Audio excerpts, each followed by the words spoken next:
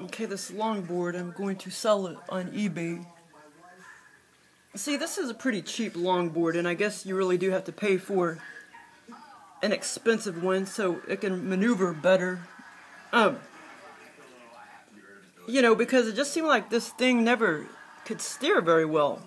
I don't know, but like I said, I've only been on it a couple times. And I busted my ass the second time. Well, I've been on it like 3 times, I guess, 3 or 4 times, but as far as practicing on it, just twice. The first time, I did fine. I went down some inclines on the bike trails, but I had to force my legs and everything right because it kept forcefully trying to go left. It kept trying to take me left, so I knew something was wrong. And so the bushing was, this is cheap. The wheels are fine, but everything else is really cheap. The bushing in there was bunched up, and it kept making me try to go left, so I had to force it to go right when I was going down the trails on the concrete or whatever. That was a few months ago, but yeah, I guess you really do have to pay a lot of money for one to get the best board. See, the board seems it doesn't seem up to par for somebody my weight. It seems like it should be more like maybe 140 pounds or less, but they claim that this is good for like, I think 185, and I'm well under that weight. But yeah, it just seems awfully cheap, and I guess when you buy cheap boards, they don't maneuver as well. I mean, that's what it seems like, but like I said, I've only been on it like significantly 2 times.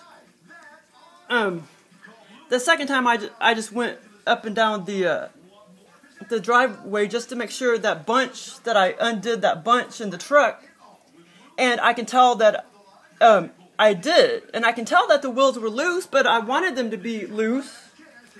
I just didn't know that they were too loose. So after I found out, that I over-tightened the wheels, and then I found out you had to tighten each truck, or not the wheels, I mean over-tighten the trucks, not the wheels. The wheels are fine, I just mean the trucks. This is the trucks. Right there. So after I found out you're supposed to evenly do, 6 or 7 turns there, and then 6 or 7 turns there, on both sides, I did 5 turns there and 5 turns there. Well, and then when I got on in the driveway, I noticed that I fixed the problem, that it wasn't trying to force me left or force me right. But yeah, I could tell it. The trucks are pretty dang loose, but I didn't know they were that loose. And,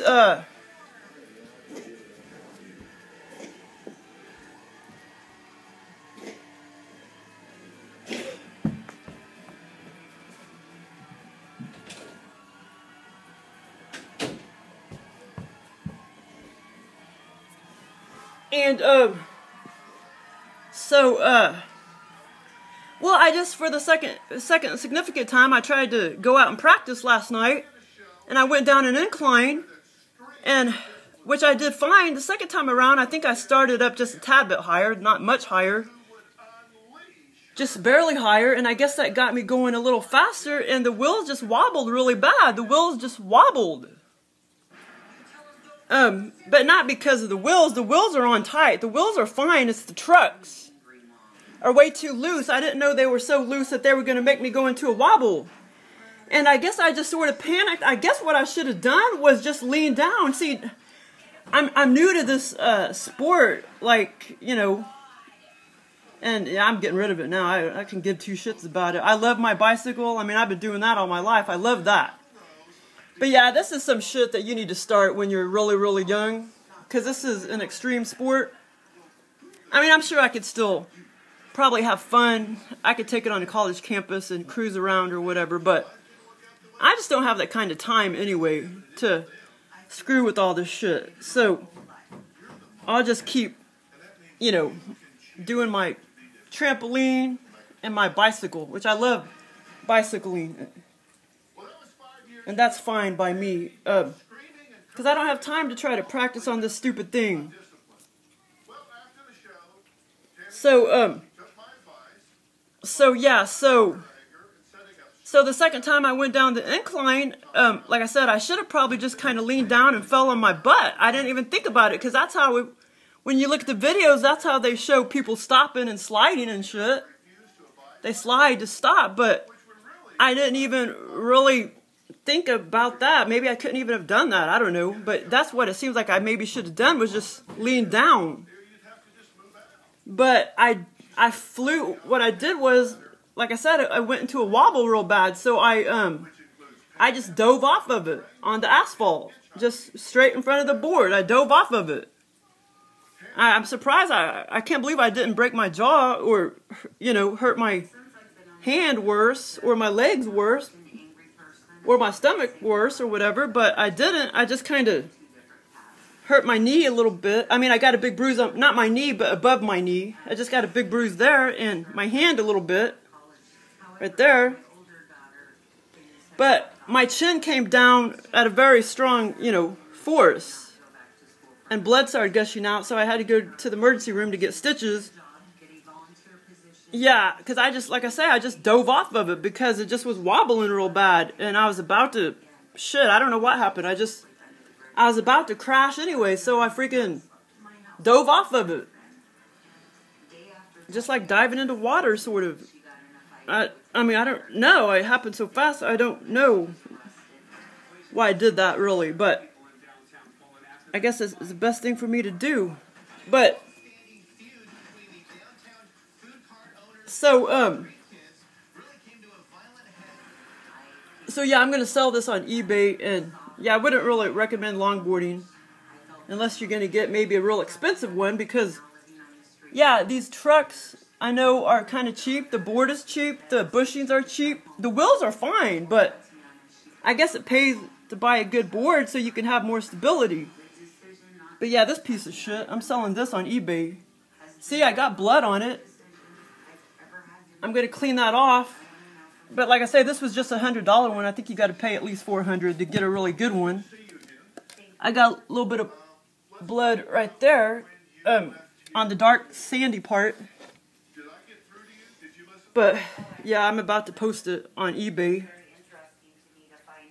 And at first, like I say, when I got on it, I thought it was kind of fun. It seemed kind of fun. And then it seemed like after I fixed the trucks and then I went out in the driveway, it seemed like it wasn't so fun. So I don't know. Maybe that was trying to tell me that I was going to wreck the next time I significantly wanted to go practice or whatever. But yeah, I do have a wave board, and that's really a lot of fun. Like to go to a parking garage, the wave boards are fun. Those aren't meant for like steep inclines or anything, but those are self-propelled, and you actually get exercise. Those have rollerblade wheels on them. The wave board, and I've been doing that for years, and that is a lot of fun. But it's only fun when you can find really smooth surfaces. You know what I mean? But this thing, fuck this, man. Yeah, I'm selling this on eBay. But yeah, I busted my chin open real bad, so they had to put stitches. I mean, I don't know how the hell I didn't break my jaw or break any teeth. I do not know.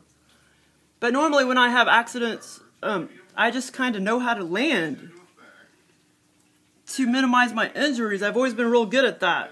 Because I got hit by a car back when I was 19. I mean, I literally got hit by a car on my bicycle. And I flew out in the middle of the intersection. I started sliding like this on my elbows, and I kept forcing my head up so my chin wouldn't knock to the asphalt, and it didn't.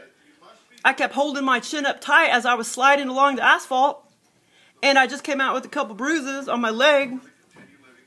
But this time was a different situation. It's like I came down so hard, I didn't, slide off of it like when I got hit by the car. This was a different situation. I just dove off and came down hard. I couldn't prevent that. And I just like, bam, hit my chin to the the asphalt. But yeah, that should come off pretty easily. And then I'm going to go ahead and sell it on eBay. And this is called an Atom longboard. But yeah, and there's all sorts of different ones. But yeah, I don't know. Maybe this wasn't the best one for me. I don't know. But I'm getting rid of the stupid ass thing. Because I don't think, with cheap trucks and cheap bushings and everything, I don't think it's ever going to maneuver as well. That's what it seems like to me. And I guess I didn't realize that when I bought it.